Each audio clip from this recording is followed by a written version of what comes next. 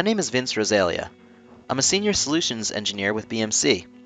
In this video, I want to show you a few of the more common features of the BMC Remedy Smart Reporting timeline. The Smart Reporting timeline is your personalized view of events in Smart Reporting. As you can see, these events are displayed as thumbnails.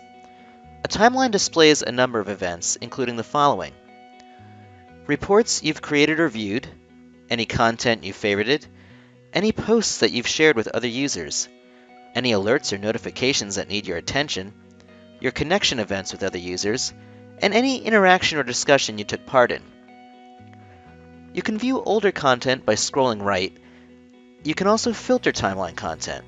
You can filter by your favorites, any items you've subscribed to, your connections, these are other users that you follow, and any discussions that you're involved in.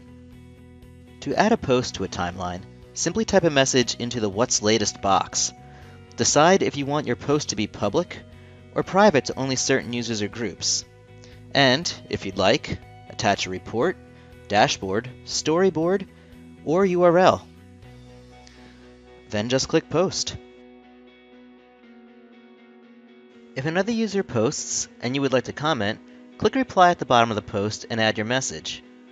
Once you click OK, your message will be shown as part of the post on the timeline. You can customize your Smart Reporting user profile by applying various settings. Your timeline can be public, so that all users can view your activity, or private, so that others can access it only upon request. You must accept the request before another user can view the contents of your timeline. This is a quick preview of just some of the timeline capabilities, and I hope it was a good jumping off point for exploring the powerful social capabilities of Smart Reporting. Thanks for watching!